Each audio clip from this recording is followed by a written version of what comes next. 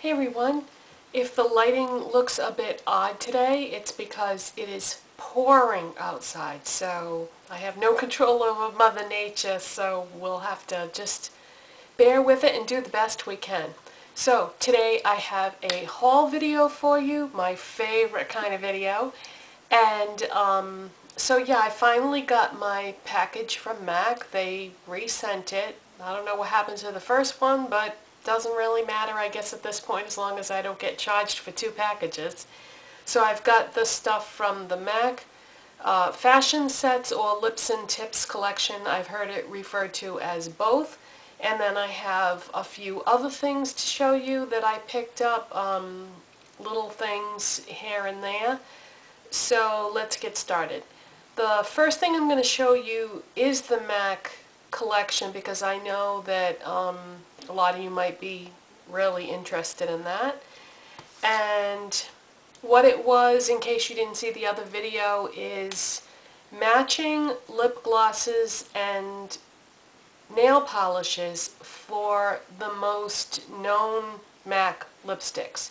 So I had a heck of a time trying to decide which ones to get, because I have a lot of MAC lipsticks and I would love to have gotten or been able to have the full set of every single color, but you know, it gets to be too much money.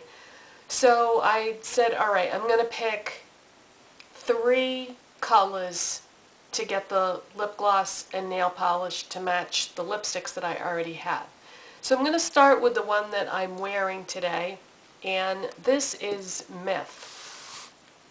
Myth is like a peachy nude color, and it's quite difficult to wear actually, because it blanks out your lips, and so it's not very natural looking, but it is fun to do or pair with a smoky eye like I did today.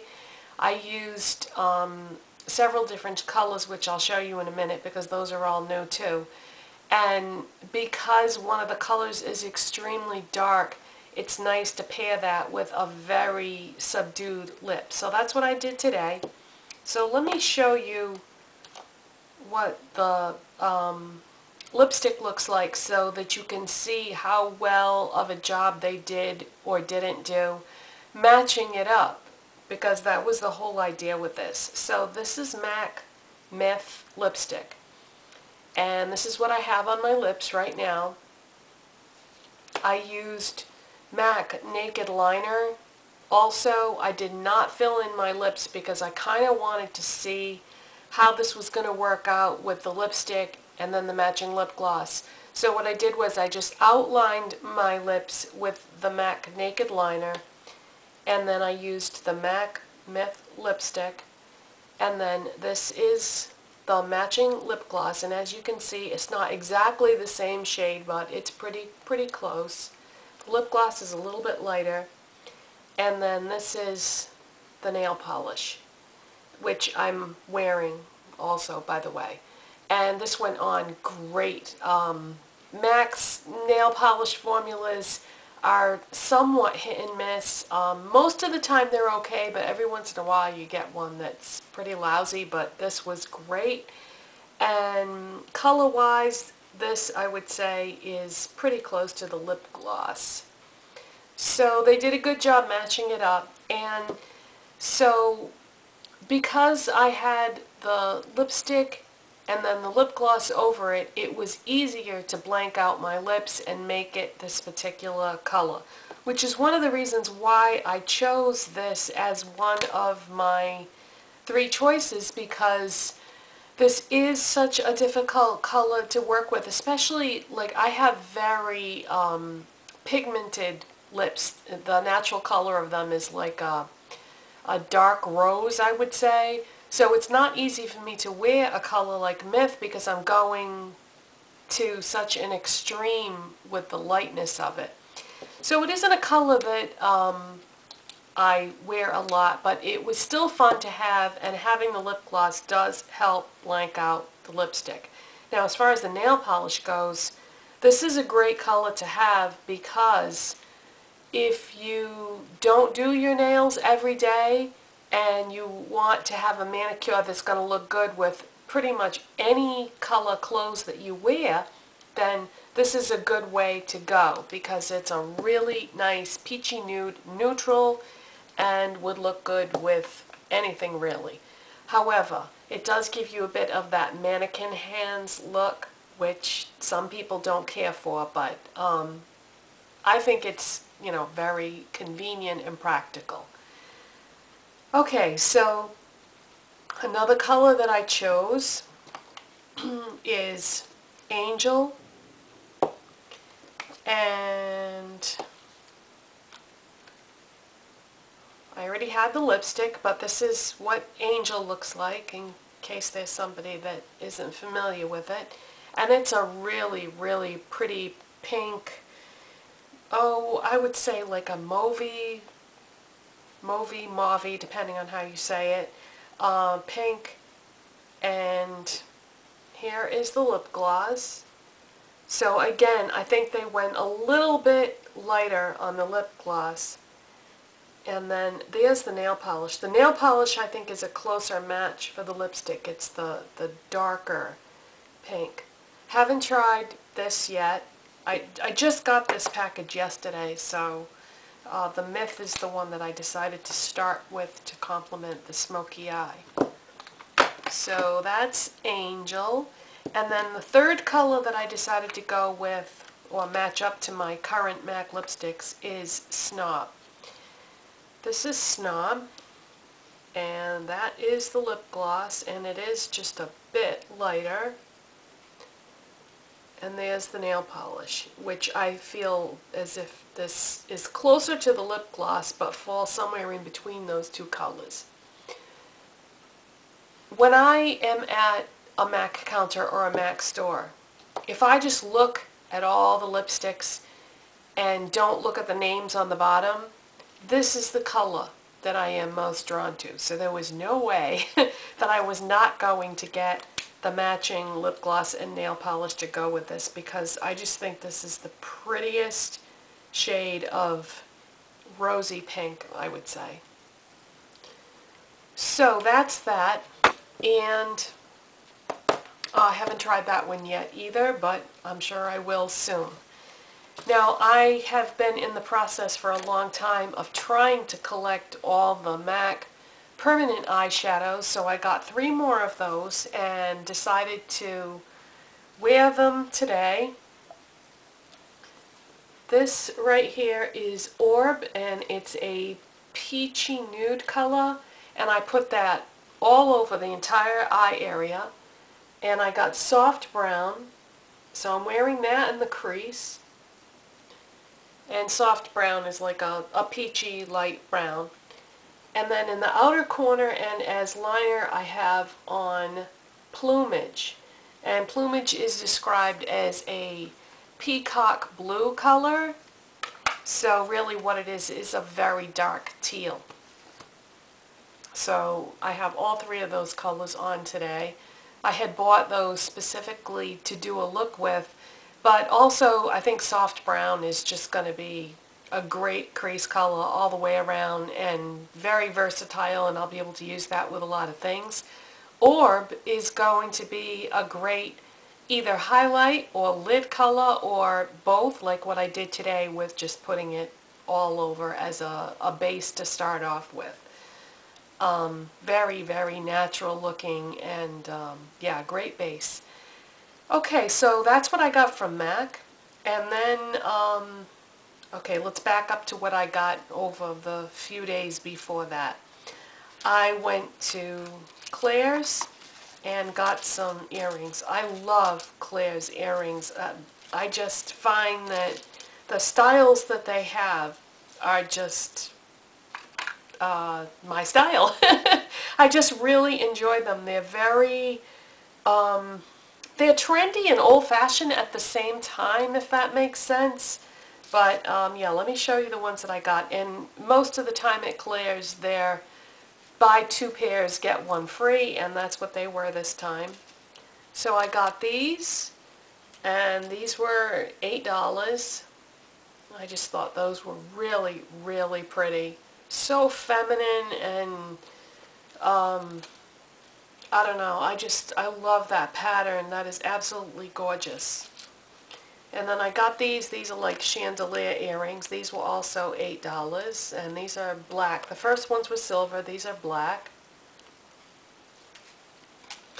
And then I got these. These are like little metal leaves. These were $9.50, so one of the $8 pairs I got for free. And these are gold, and they seem to be two different shades of gold actually. Some of these leaves are a little bit lighter in color than the others, which is kind of cool because it gives them dimension. And when I bought those at the mall, I went right over, when I came out of the store, I went right over and found a place to sit, and I took off the earrings I was wearing and threw them in my purse and put these on. I couldn't wait to try them. They, these dangly earrings, I think, really complement the way I've been wearing my hair lately. Pulled back in some fashion with the small pieces coming down in the front. Yeah, these kind of earrings I think look really good with those types of hairstyles.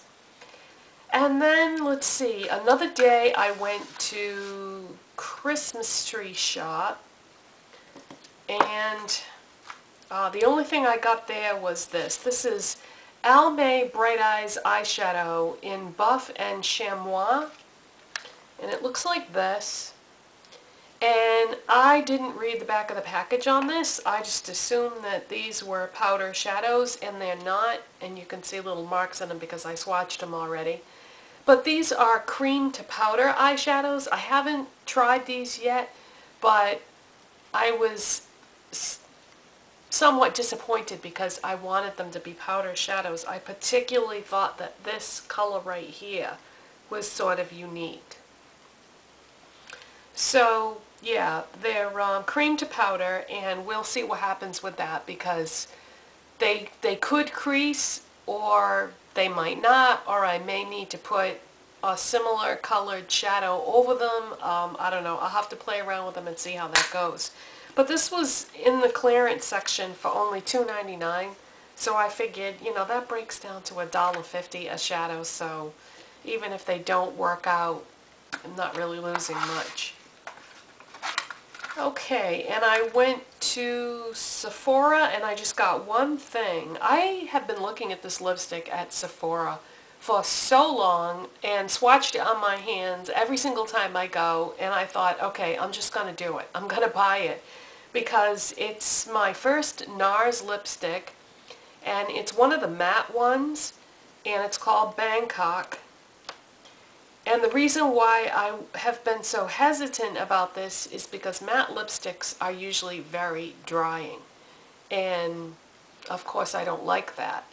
But I figured, well, if I, you know, put a lip balm on my lips first and make sure that they're well moisturized, then maybe it will be okay. But how pretty is that color?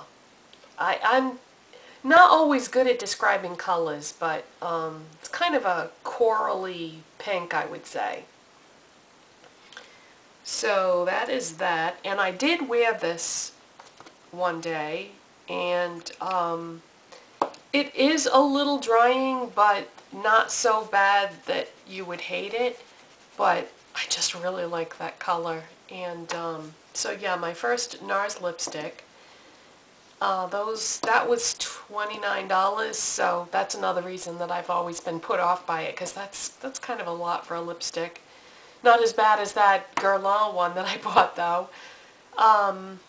Okay, and then I also went to Bed Bath & Beyond the other night, specifically to get a new product that just came out. Bed Bath & Beyond is the first place to get anything.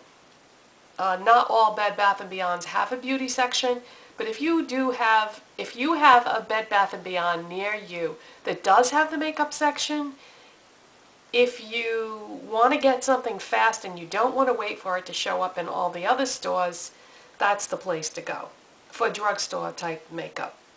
Anyway, this is the thing that I went to get there. This is called Revlon Just Bitten Kissable Balm Stain.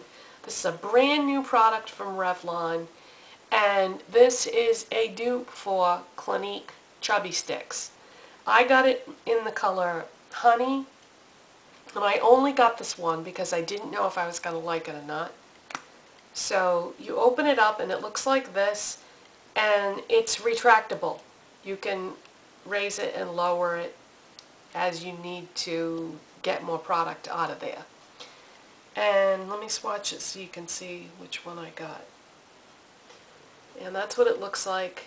I'm really into this type of color lately. I know a lot of the lip products that I've been buying lately look very similar with the colors, but this is just what I'm really into right now. I used to always wear a very wide variety of lip colors, but I don't know, between my shift in my taste in eyeshadows and now the same thing seems to be happening with my lip colors, I seem to be refining my taste more in makeup colors and gravitating towards the same things. So anyways, yeah, that's that. And this is sort of a pinky mauve color. And in case you're not familiar with the Clinique Chubby Sticks, what they are is it's a light stain with a balm mixed in to make it somewhat glossy. And the reason why I emphasize the word light is because they call it a stain balm, but this isn't like a typical lip stain that's going to be so intense that you're afraid that if you accidentally make a mistake with it, now you're going to be stuck with it and you're going to have a hard time getting it off the skin. And it's not like that at all. This is very mellow in terms of being a stain. I'm not going to do a full-fledged review on this because I don't plan on getting any of the other colors of these, not because I don't like it, because I absolutely love this, and I highly recommend that when these come out where you live or whatever, that you do try one of these. The only reason why I'm not going to get any of the other colors is because, honestly, I didn't really care for any of the other colors that they come in. I am getting very particular about what colors I want to wear, and so the other colors didn't tempt me. Now, in the past, I would have probably bought them in every single color because if I like a product, I have had a tendency to do that, but I'm not going to do that anymore. That's crazy, because then certain colors just don't end up getting used that much, and it's kind of a waste of money and product. But yes, I absolutely love this. I would show you what it looks like right now, except for I already have something on, but I'll show you how this looks on my lips in a future video for sure. And yeah, I highly recommend this, and they are not as expensive as the lip butter lipsticks are, so they're even more affordable. But yeah, this is a great product. Looks really nice on the lips. Okay, and another new to me, thing that I got at Bed Bath & Beyond that same night is I got a nail polish from LA Splash. Now, Ulta carries LA Splash products, but they don't carry their nail polishes, so I was thrilled when I saw this huge display of LA Splash nail polishes in so many colors. I had a hard time deciding, but this one is called Peachy. And I figured that considering we're in spring now and we're going into summer, although you'd never know it, by the weather that we've been getting where I live lately, because it's been cold, which is why I've had on all these long sleeve shirts and sweaters and everything. But yeah, I figured this would be a good color to get for the spring and summer season. It's just this beautiful shade of peach. And I haven't used this yet, but I did swatch it like on a piece of paper just to see how it would apply, and I think it's going to be good, but we'll have to wait and see on that. And then the last thing I have to show you is a color, a nail polish color by Essie that I have wanted for as long as I can remember, but I just had never gotten around to buying it yet. And this is called Sugar Daddy, and it's just this gorgeous shade of pink. And I have heard that this goes on very sheer and that it does need multiple coats, but you know, if it's this beautiful on my nails, then I think maybe it's worth it. And I'll just, when I do decide to use this, I'll just slap a coat of Seche Vite on top of it so that I can enjoy it for a long time, because I wouldn't want to have the work of doing many coats go to waste. So that's it. So that's everything I bought, and for the rest of the products that I'm wearing today, I will just put everything, all the information that you would want to know in the description box, and I'll see you next time. Bye everyone.